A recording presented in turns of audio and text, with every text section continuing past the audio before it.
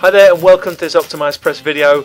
I wanted to quickly show you the call to action buttons that we've made for you to go and use. Now before, when we made these call to action buttons, they were simply buttons you could get and copy and paste in the rows and put them into your other pages.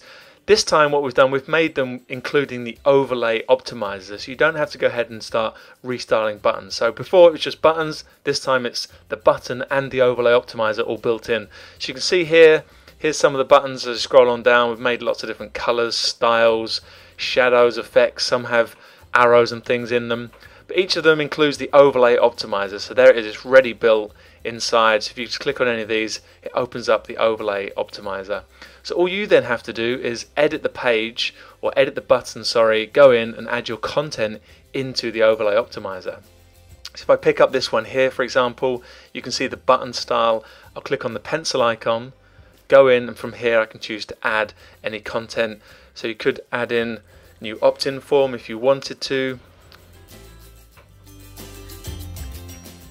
You could scroll on down, choose one of these opt-in forms that you want to go inside, or from there you could add in any other content, videos and things, etc. So these buttons are all ready made, the overlay optimizer is built in.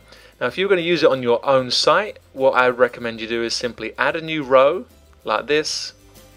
Insert the row, get the button you want, drag that into the row above, and then from here what you would do is you would click on this icon here, which copies the entire row, and then you'd go to your new page that you're working on the same site, and then once you're inside there you can choose to paste it, and over here you'll appear another paste button will appear. When you go to another page you'll see a paste button. That means you can then paste this entire row with the button inside your new landing page. Now to get this template, all you have to do is jump over to the OptimizePress members hub. You can go in here, log into the hub,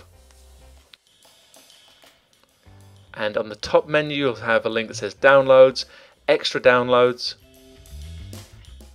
and scroll on down towards the bottom and you'll see the call to action button template here. This is the overlay call to action button template. Just download it here. Go back to your OptimizePress site, go to the create new page. Let's close this one down, go and create a new page, and from there you can install the template into your current site. Click on browse here and set up the template install. So that's it, it's all you have to do. Overlay optimizer buttons all ready for you to use in your own pages. I hope you like this template and I hope you like some of those buttons. We'll come back with more designs soon.